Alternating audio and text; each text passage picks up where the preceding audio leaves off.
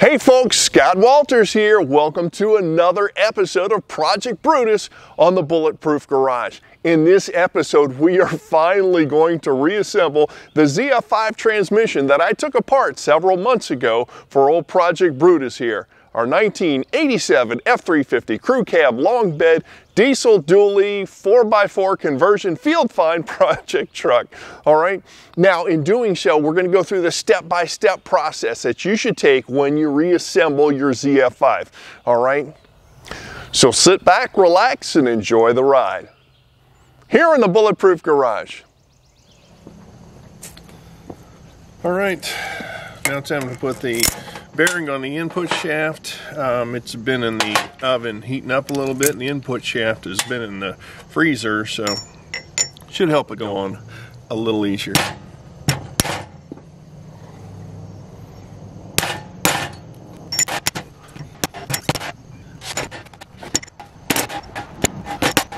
Oh.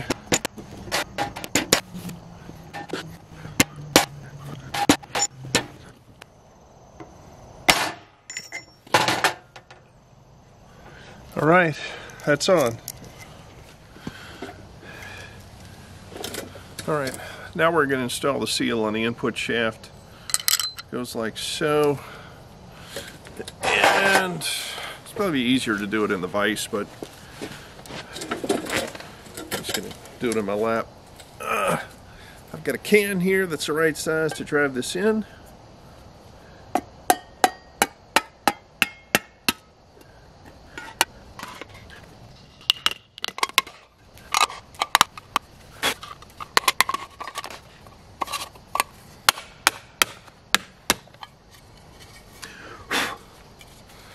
All right, that's done. All right, let's tap on these bearings. They're fresh out of the oven, so they're kind of warm.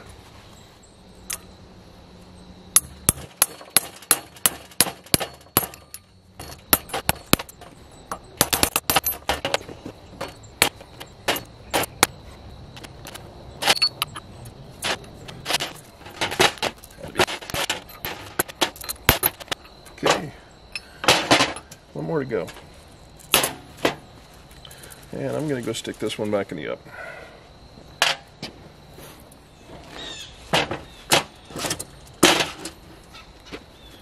All right, time for the next one.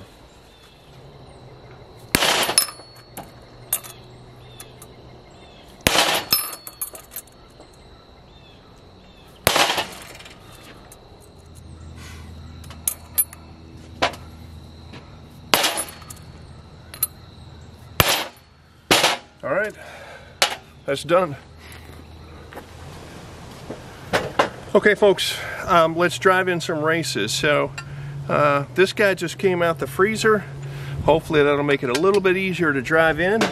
And as a reminder, on the extension housing or tail housing, these do not get shims, all right? They just go in directly in, no shim.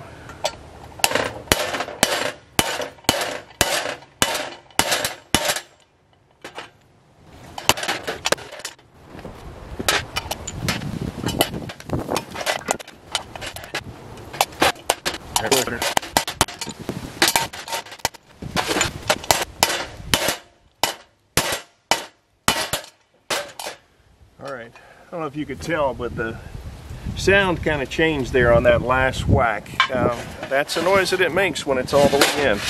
But I still like to give it a few more whacks just on general principle. Oh yeah, that's it. I'm good. Alright, one more on the extension housing, so this guy right here goes next. Alright, same drill here. Oh man, that one's not going to be big enough. Okay, let me use the old bearing. Alright, my biggest driver's not big enough, so I'm going to go ahead and tap it in with this and finish it off with the race.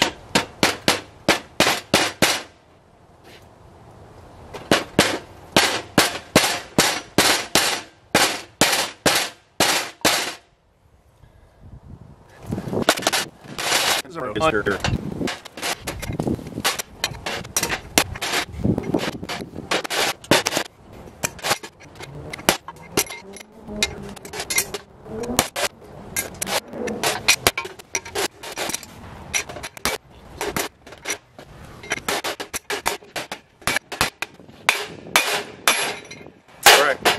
and that's in. Okay folks, we are installing the races in the main case now. Okay folks, I can't really get at that with a hammer, so what I'm going to do is I'm just going to put an impact socket and extension on there to give me a little extra length.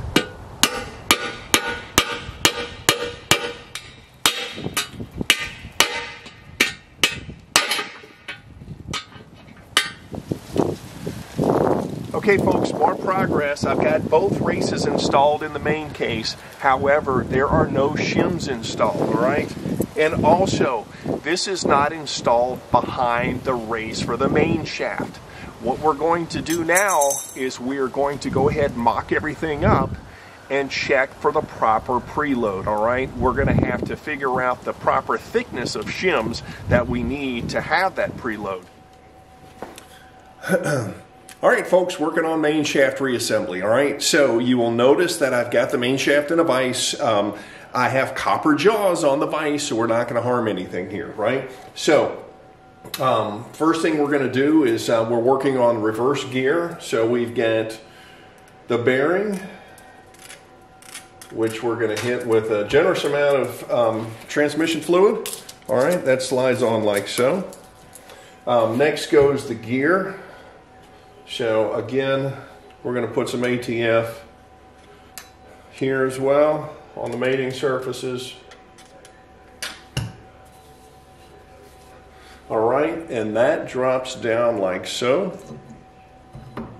All right, now next we've got the synchro, the reverse synchro, and again, you guessed it, a generous helping of ATF. And that's going to slide on as well. All right, now your kit is going to have several different synchros. I will tell you that you're just going to have to, they're generally not marked. You're just going to have to slide them down and see what fits. So this is a nice snug fit. You can see how it fits like that, all right? Rotating, no catches. From here, we've got to get the oven fired up and we got to heat some parts up. Hey folks, what I have done now is I have tapped on the fifth and reverse synchro body. Now, before you do this, you have to put this in the oven for 15 minutes at 320 degrees.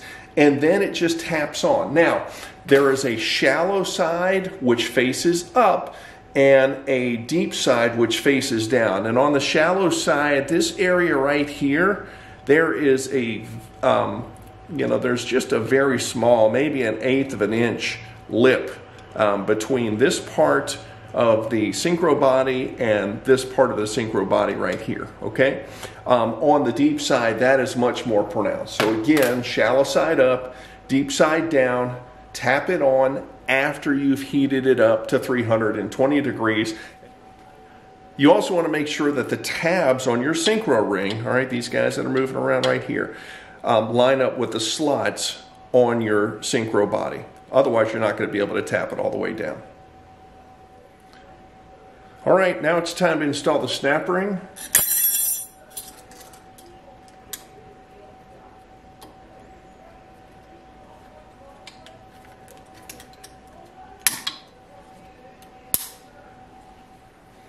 All right, that's in. All right, folks, time to install the synchronizer slider, and that just fits over the synchronizer body. All right, sits down like so. Now, one thing that I do want to tell you, I'm working on an S547 transmission, so this is the later model. On the earlier model, on the S542, they're configured a little differently, and you have some areas where some of the teeth are flattened out, and those have to line up with where you're going to put your little detents in your springs, okay? On the S547, you don't have those. So on the S547, you just go ahead and slide it down. Again, on the S542, you've got these 3 areas where you're going to have your detents in your springs, and those have to line up with the flattened areas or the areas of the synchronizer slider that have flattened areas, all right? But on the S547, it just slides in. And we'll hit it with a little ATF. Okay, folks, now we have to install the detents and the springs into the synchronizer body. All right, it's easy enough to do. So what you do is you go ahead and put the spring inside the detent, slide the spring into the hole, and push it down. Good. All right, next up is the 5th gear synchro ring. All right, now that the synchro ring is on, then we install, this is the 2-piece bearing. All right, sits in like so. And then we install 5th gear.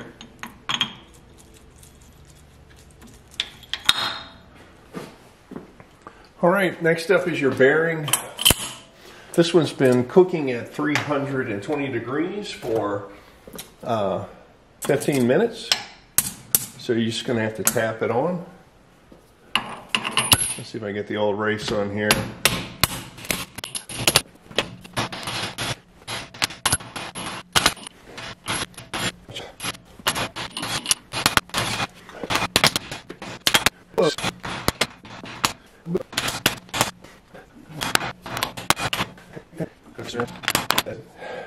All right, folks, you know, again, I'm using a copper-faced hammer here, so it's not going to harm anything. So, and obviously I'm just beating on an old bearing race here.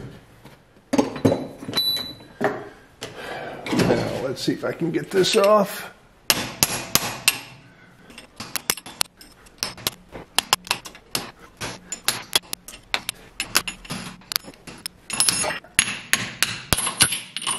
All right, there it goes.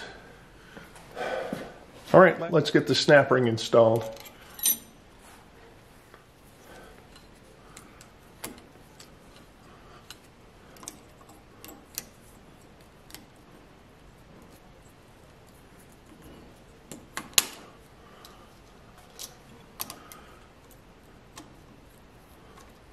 All right, that's in. Moving right along. All right, folks, time to flip it over. Start working on the other end.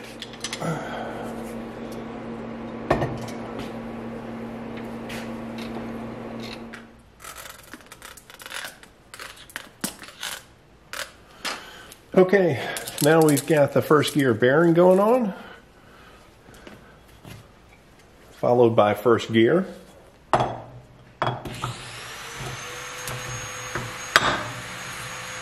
All right, and then the synchro ring for 1st gear. And again, if it doesn't fit down in there nicely, you know, you've got the wrong one. Okay, folks, this is the 1-2 synchronizer body. All right, just like before, you put it in the oven for 15 minutes at 320 degrees, and then you just tap it on. All right, now once that's tapped on, you got a large snap ring that holds it in place.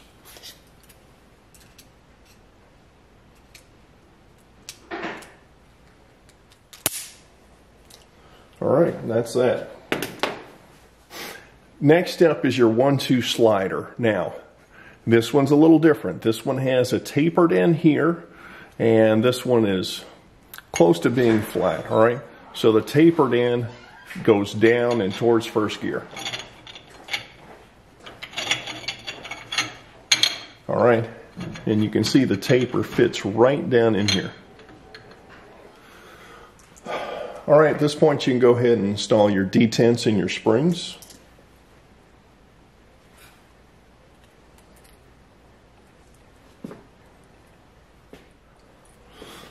And next up, drop in your synchronizer ring. All right, now we go with 2nd gear. So that's a 2nd gear roller bearing. and that is second gear right here, installed like so.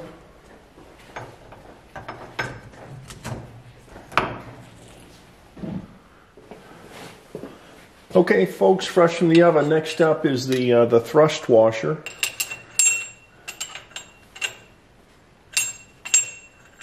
Whoa! Okay, that slid on down. All right, next up, input bearing spacer. Oh man, that slid on nicely. Again, folks, with the thrust washer and the input bearing spacer, these were both cooked at 15 minutes at 320 degrees, all right? Slid on, didn't have to tap it on at all. All right, next up, third gear bearing. And then from there, third gear, installed like so, with a tapered piece facing up. All right, next up is the third gear synchronizer ring. Okay, folks, it's time to put the 3/4 synchronizer body on, and it's the same for each one, right? So you bake it at 320 degrees for 15 minutes, and then when you put it back on, all right, you see what you got to do here. You line up the tab with the synchronizer on the synchronizer ring with the opening on the synchronizer body, and you just tap it down into place.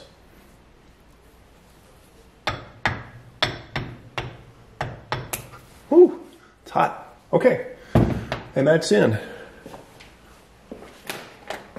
All right, and there's a snap ring that goes on to hold that in place. So let's go ahead and get that on. Snap ring right here. Going on there. Sometimes I find that if you tap the shift body in a little bit more, or the synchronizer body in a little bit more, the snap ring will pop in. Oh yeah, it's in.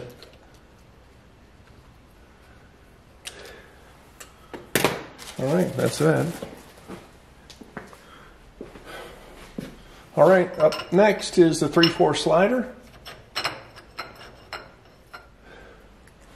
All right, you know the deal. It's time for the detents and springs. All right, again, detent and spring.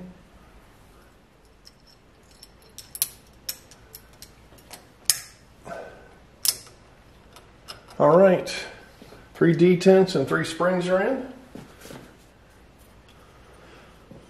All right, the detents and springs are in, and then the synchronizer ring is in. All right, next up, input shaft pocket bearing. Again, this one's been cooking, so 320 degrees. Same deal as everything else.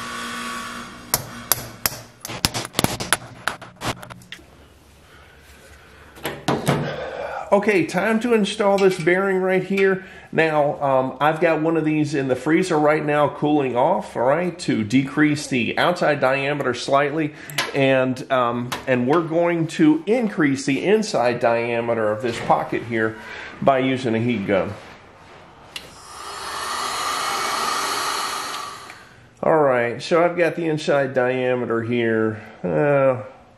Wow, that's not great. 120 degrees and cooling off. I was hoping to get it to about 150. Let's hit it with some more.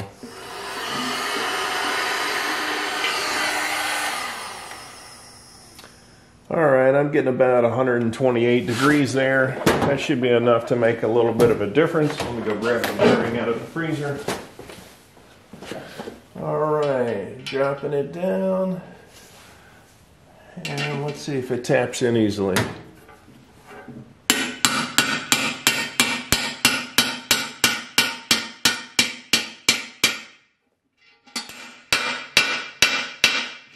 All right, if you notice the noise change there, that's where it bottoms out. So that bearing is in. All right. Now I'm working in the extension housing. We've got a seal that needs to be tapped out and reinstalled. It does not sit flush on either end. You'll notice that the solid end is towards the back of the extension housing, so the open end, or the end with the lip, is going to be towards the front. All right, but I'm just going to go ahead and measure and see if I can tell how deep it is here. Okay, there's a measurement. It's 1/10 of an inch deep, all right? So it is not flush. It is not above the depth. It is below the depth of the case right there, 1/10 of an inch, all right? I don't know if this is a critical measurement, but we'll go ahead and see if we can get it pretty close. And let's go ahead and tap it out.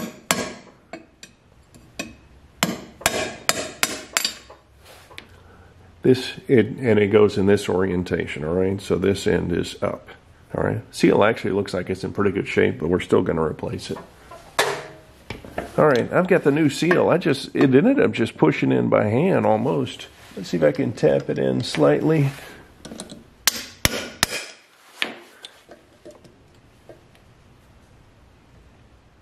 All right, 0.075, I'm close.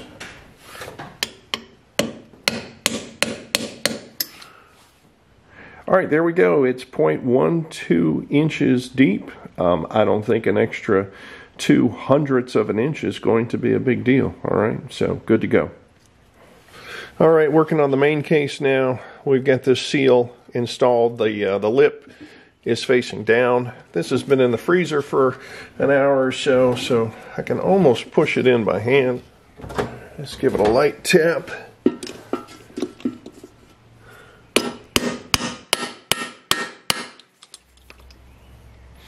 All right, that's in. Okay, as you can see, I've got the counter shaft and the main shaft ratchet strapped together with the rails, and on the bottom of the rails is, I don't know what you call this thing, but this gets them in the correct position. So in theory, I should just be able to slide the extension housing over here, and things should be relatively lined up.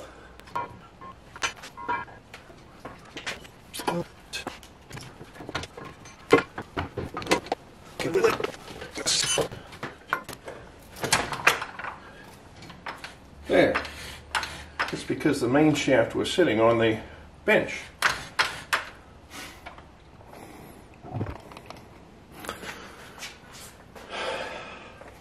All right, I wrestled it together, so everything looks like it's where it's supposed to be. All right, the shift rail retention plate has 3 screws in it, so we're going to go ahead and put those in now.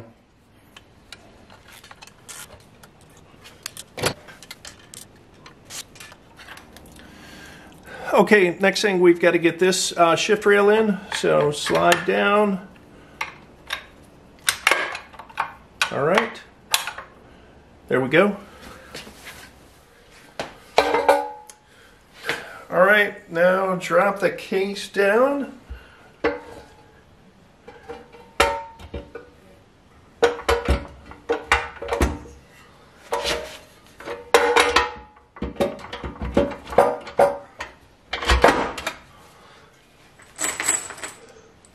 And then go ahead and install some case bolts.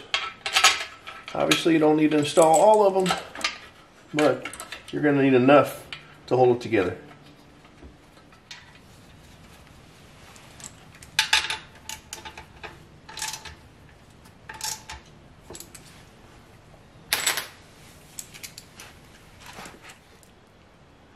Now we've got to take some measurements to ensure we have the correct preload. All right, we're going to do this on the main shaft and the counter shaft.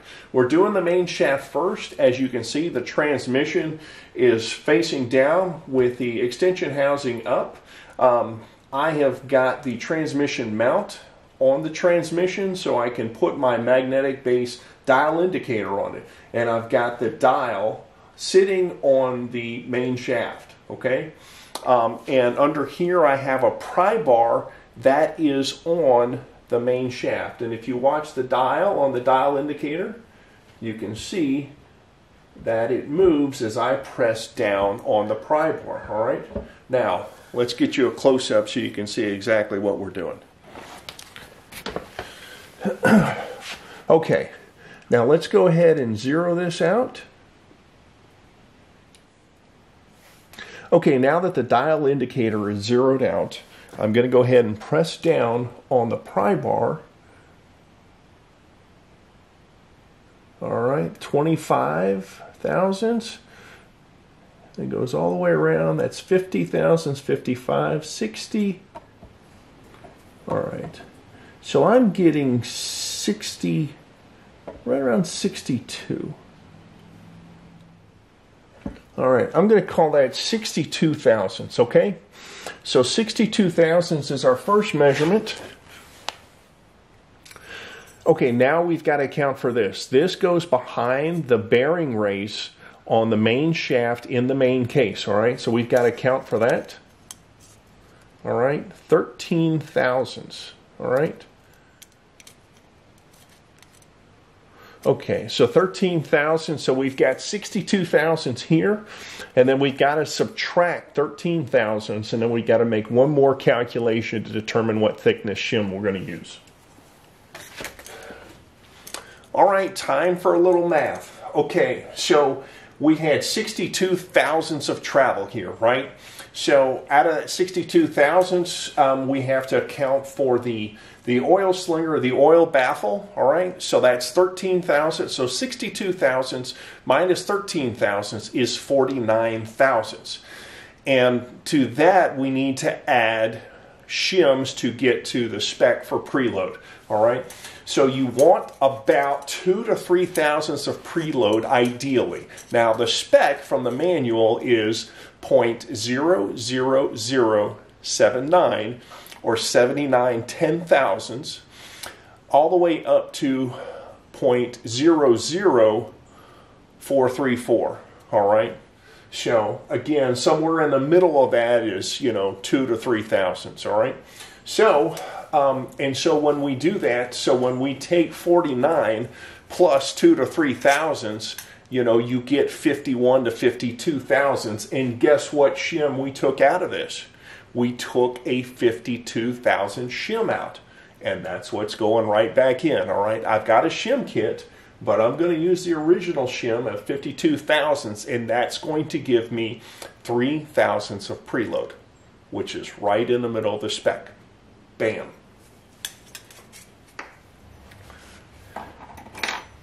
All right, working on the counter shaft now. I've got my dial indicator holder wedged in here under the drain plug, all right?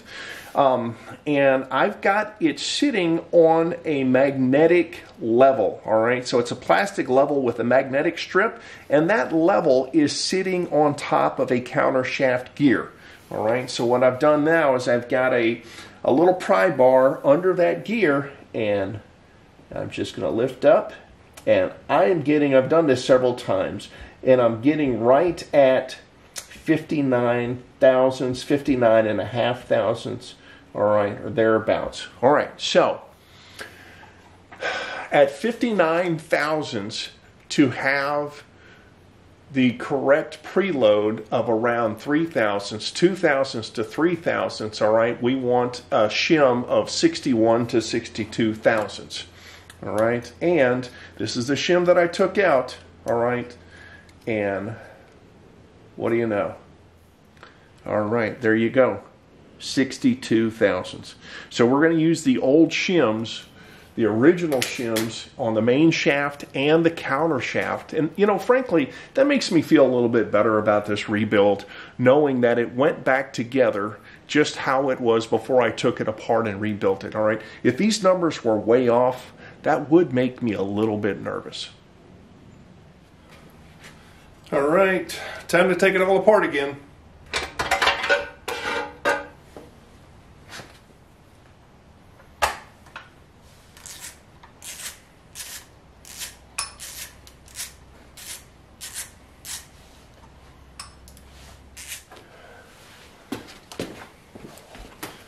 All right, get out of there.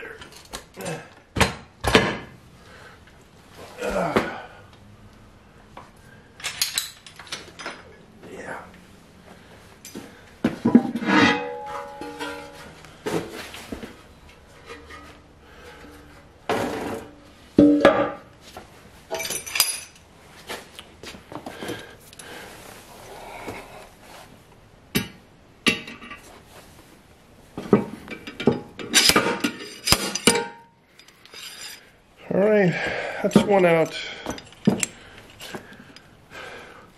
All right, that's the race for the counter shaft and the main case. And there's the shim. The shim that's the 62,000 shim. That's the original shim, so it's going right back in. All right. And now just to beat it, tap it into place. Well, it's been a while since I took this thing apart, so I had to look at the disassembly video to remind myself how I got out the race for the main shaft, all right? And it's this doohickey here, all right? That barely fits behind the race, and it's not as easy as using that fancy 3-jaw tool, but it works. And I've already moved it a little bit here.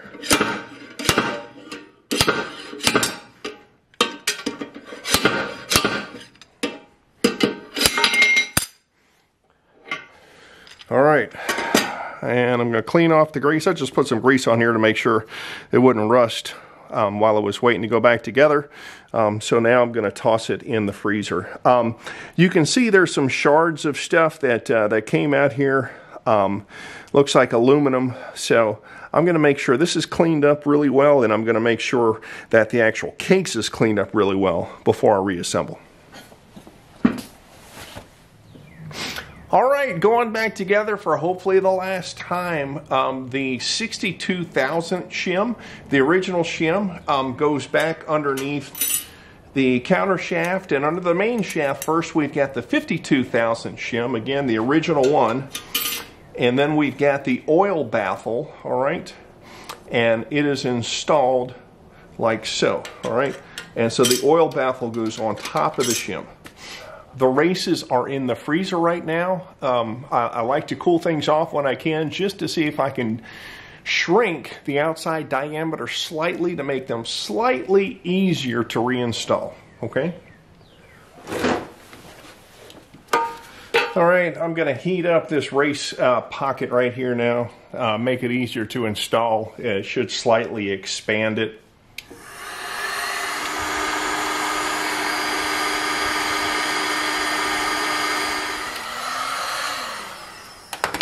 Yeah, it's actually not getting that hot, but it won't hurt.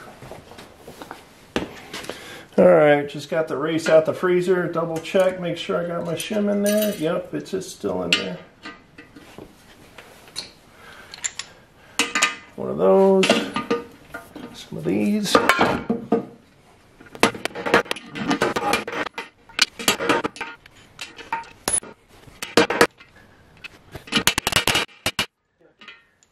Alright, that must be it. It's not going any further. Alright, main shaft race.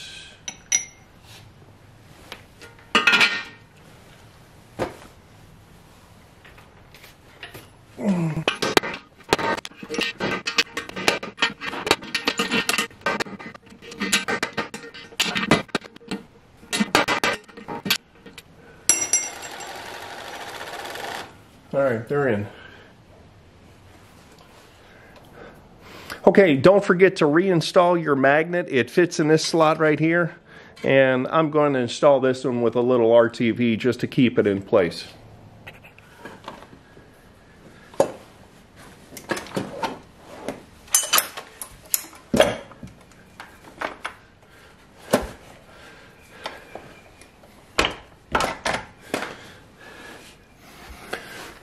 All right, everything is moving fine, seems happy.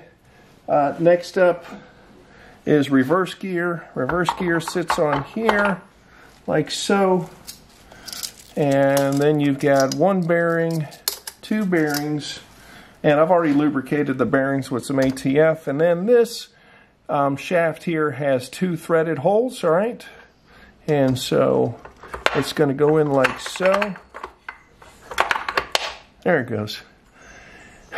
And then I've put a little bit of RTV on this bolt, all right, because that can potentially leak if you don't have any on it.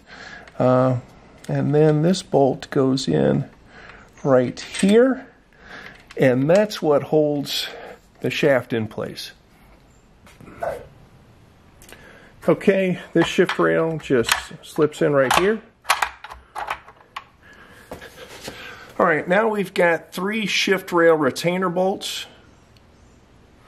And, you know, these did not have Loctite on them, but man, I'm going to put some on. I'm just going with the blue Loctite. So,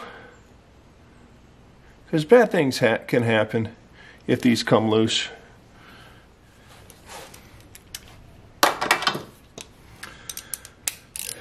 All right, the torque spec on these is 7 foot-pounds, and that's 84 inch-pounds, all right? So 1 foot-pound equals 12 inch-pounds. So go do some public math here. 7 times 12 is 84. It's not a whole lot. All right, got that one. Got that one. And one more.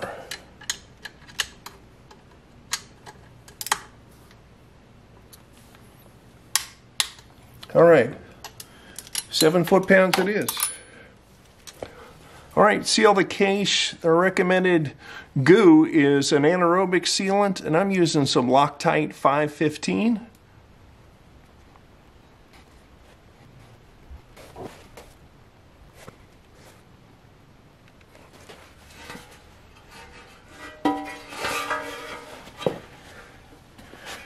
All right, case going on.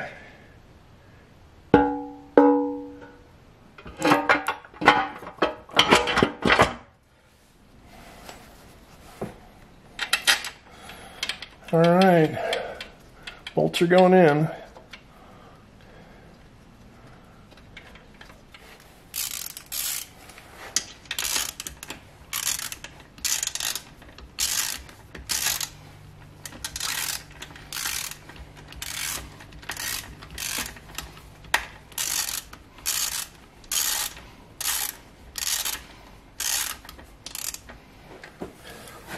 Okay, I've got all the case bolts in, finger tight. At this point, I'm going to drive in the dowel pins.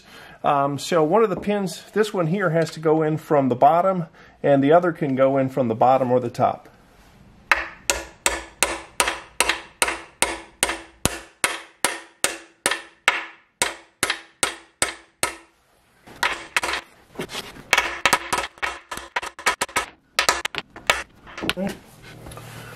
All right, now all the case bolts get torqued to 17 foot-pounds.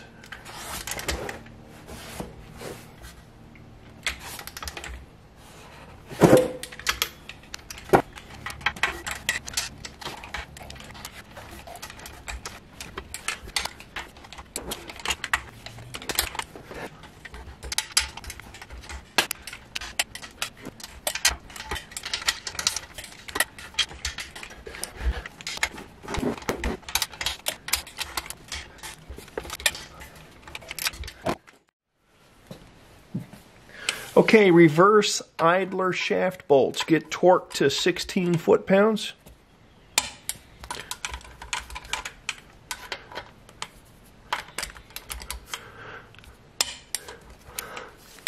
All right, good to go. Okay, going on next, the side cover right here goes on with a gasket. The bolts take a drop or two of Loctite. At least they had Loctite on them when I removed it, so they're going back on with Loctite.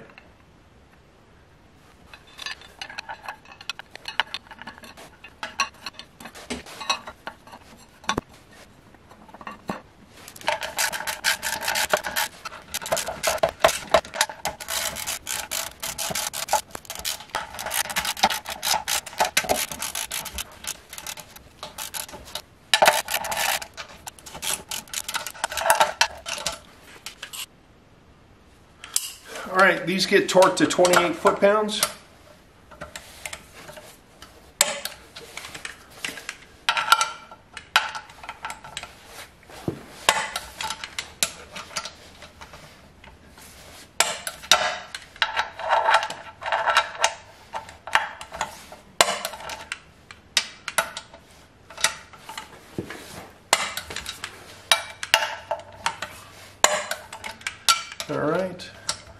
All done. I'm just going to go around once more to double check. All right, I'll do the same thing with the other side. Okay, next we've got the reverse light switch, and there's a crush washer. This one is aluminum. All right, and that's torqued to 15 foot-pounds.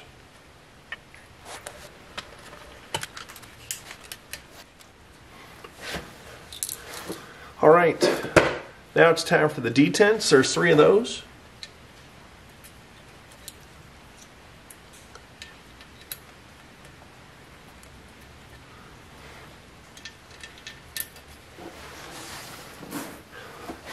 And the springs, and there's actually a spec for the spring that I found in the manual. It said 1.736 inches, and they're actually right there. I got 1.735 on this one, so those just slide back in like that.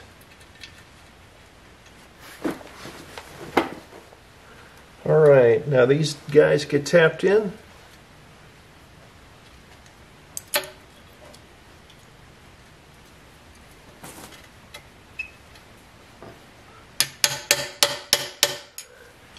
And there's not really a spec for how far they get tapped in. I'm just going to get them a little bit past flush and call it good.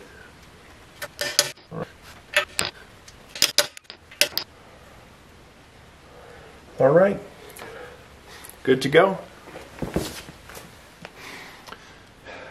I installed the oil seal, this guy here, in the extension housing before I put the gears back in the last time, and that might have been a mistake because it popped out when I was reassembling it. So I'm going to put it back in, and I'm going to drive it in with a piece of pipe, and I'm going to put a little Permatex number 3 on it to help it stay in place.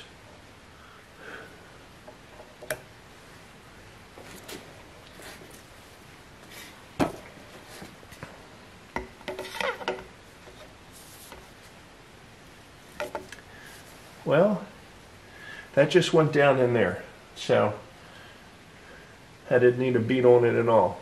So I'm going to leave it as is. All right, running out of stuff to put back on the transmission. This goes on next. This is the bearing retainer, I believe.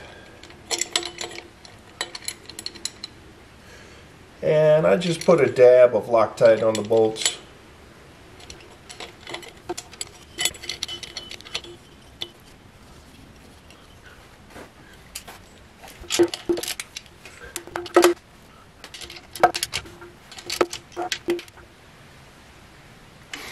All right, I don't have a torque spec on these, but I'm going to go to 17. Here you go. 1, 2, and 3. All right, good to go. Okay, now for the reverse interlock. This is what prevents you from shifting from 5th gear to reverse. All right, place a spring on.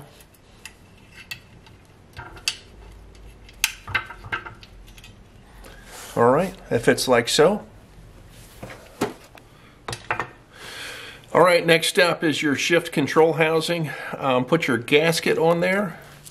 All right, and this only goes on one way. All right, it goes in this orientation.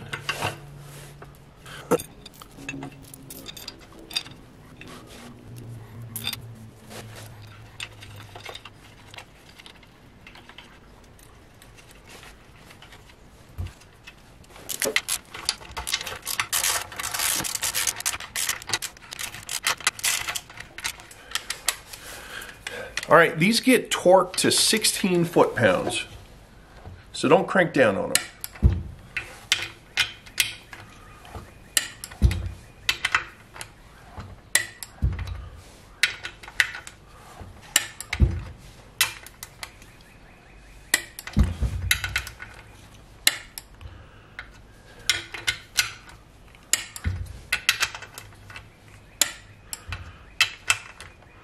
Okay, that's done. I'm going to go over it again, just because that's what I do.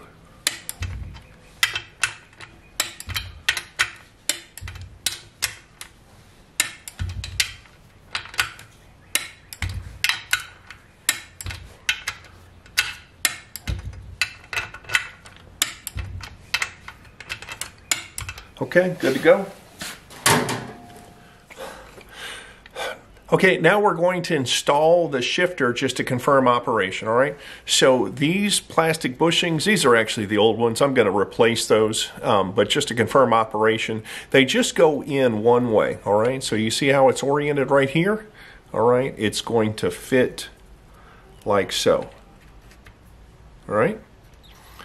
So place those on here and here. All right, shifter goes in.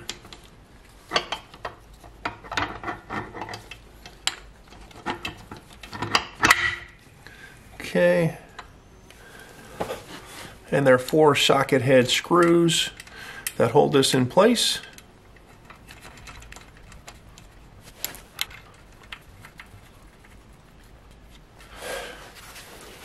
All right, now for the moment of truth.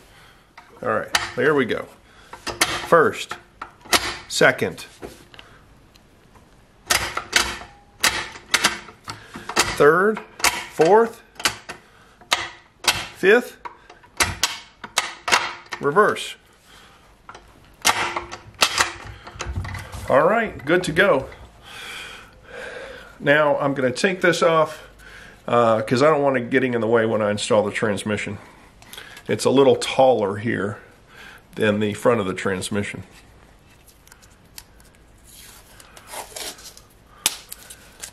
Go ahead and close that off for now.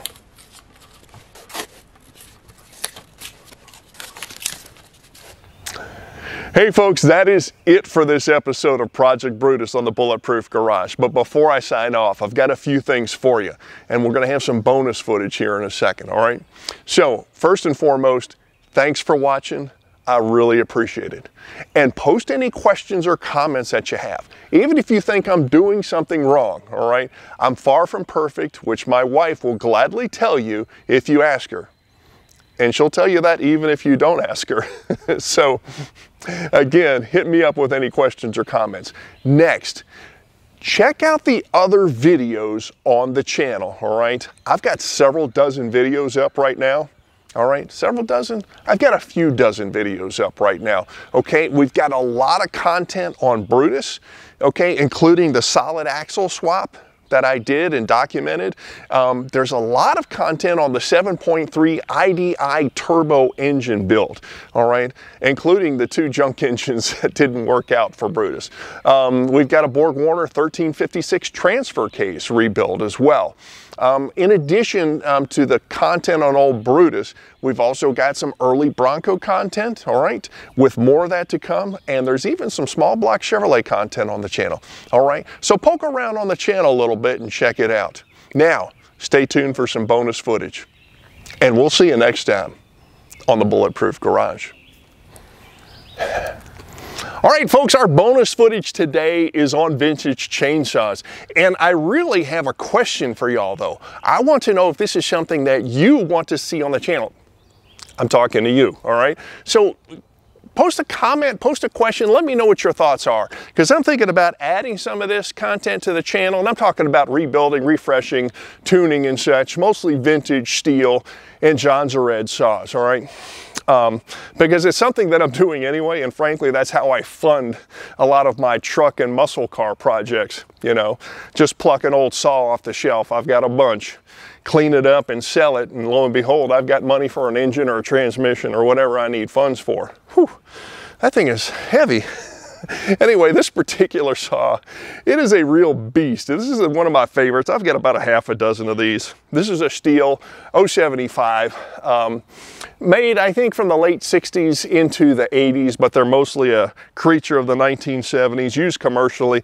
That's a 36-inch bar, and it can pull that really well. These things got a lot of torque, all right? And it may not look big on camera, but trust me, I'm 6'4" and 235 pounds, so it may look small in relation to me, but on a normal sized person, or even my size, it is one heck of a big saw, all right?